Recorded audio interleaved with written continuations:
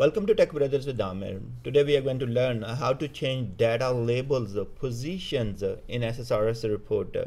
We often display the data labels or data points on the chart, and sometimes it's a good idea we want to display them on the left, right, up, down, and all that. So here we are going to learn all those techniques.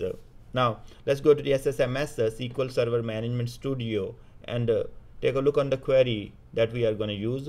So we have select query, that select on region and item sold from table.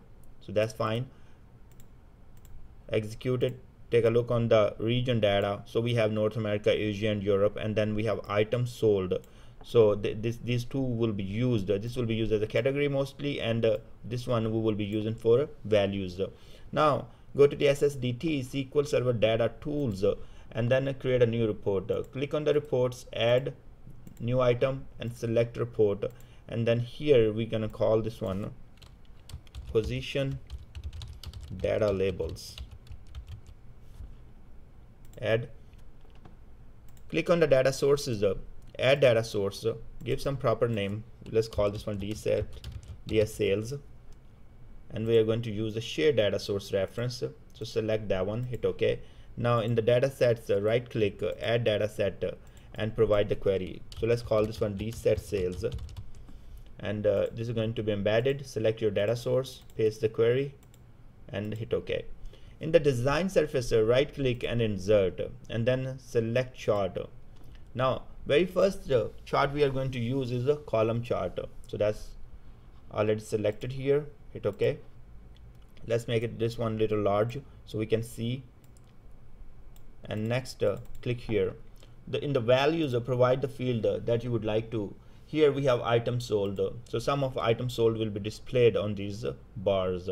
Next, the categories. If you can see, we have A, B, C, D. These are the categories. So what we have to define here, provide the region. So now it is converted to the region. So this beautiful chart is ready, and you can see that we have Asia, Europe, and North America. Now the scale is from 0 to 20 because the values exist for these bars between 0 to 20. So that's fine. Now let's go ahead and display the data, because right now what is happening, I see that this is on 10 for Asia, but for Europe I don't know it is 18 or 19. For North America same thing, I can't tell it is 11 or 12. So I would like to display those values. So right click on these bars and say show data labels. Now we will see the labels on these bars, and you can see that we have 10 for Asia, we have 19 for Europe, and then we have 11 for North America. What I would like to do, I would like to take everything out, these labels I want to show out of these bars, and here what I see 19 is inside that bar or column. So I would like to take this out. So let's play with this. Click on these labels, so any of them you can click on any of them, they all will be selected. Then press F4. So this will take you to the properties. In the properties, if you go and see the position, it is set to auto right now, and what we are going to do, we are going to change that. So first of all we will change to the top. Okay, so that tells us, okay, show all these data labels on top of these bars. That's great. So what is happening now? Let's preview it. But we did not see any difference here. As you can see, 10 and 11 were already out, and 19 is still inside that bar. So it is not working. Why it's not working? Because the scale we have is 0 to 20, and there is no more space to display this outside of this bar. So if we change the interval of a chart, that will help. Now let's go and change the interval. So here right click and go to the vertical axis properties, and then we have different intervals and everything. It is right now auto. Let's go back and change this one to 20 instead of auto.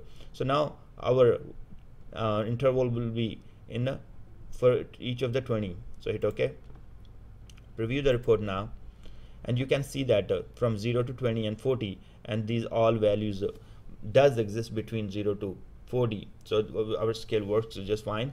And what is happening, and interval is for 20, so you can see from 0 to 20, 20 to 40, and here we see 10 is outside. Now the 19 is also outside and 11 is also outside. So this is one of the tricks. Sometimes we see, oh okay, I have set the property but it's not showing me on the top, so you have to set the interval and give some more room for these labels to be displayed. Let's play with other properties now. So click on this one, and we go to the position again, and instead of top would like to have top left. So if we will do top left, you're gonna see on the top but on the left side. So that's how you can play with it. And next let's go and play with one more or two, because it's really great to learn. And top right will do on the right, left, center, and right, bottom right. Let's do the bottom and let's see what it happen. Now if we do the bottom, it should be displayed right here. So it is taken inside these bars or the columns. Now one more thing I would like to show you here. Go back, and instead of bottom, let's say outside. Now we have done top, that took the value out of these bars and showed on top. What is outside? So let's say if we do outside, now what happened? Invalid value outside for the custom attribute outside. So in the bar there is no outside, so you will be using top, that will show on the top. And but if I will use this chart as a pie chart, then there is outside. So let's keep the property as it is and right click on the chart and say change chart type, and now change to the pie.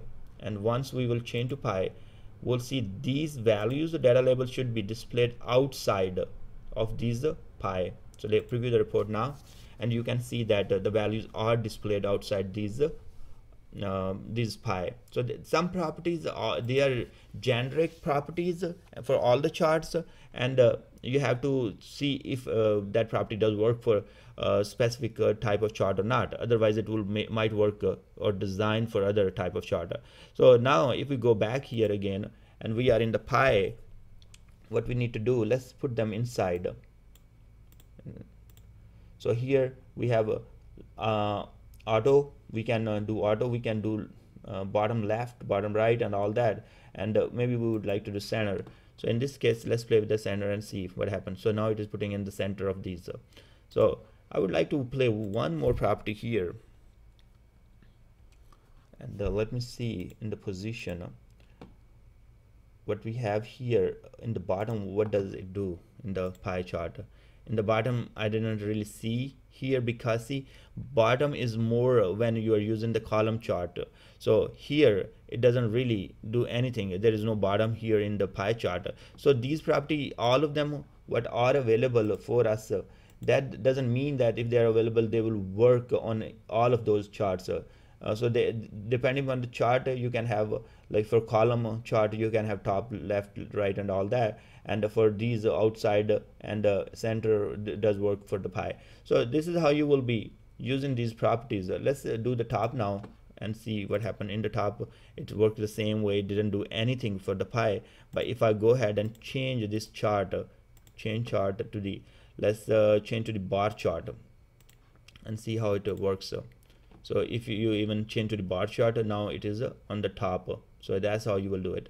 So this is pretty cool. Sometimes we have the requirements when we have to display these labels on specific positions on the chart, and we struggle. So this is the property you will be using to change the position of data labels or data points on your charts.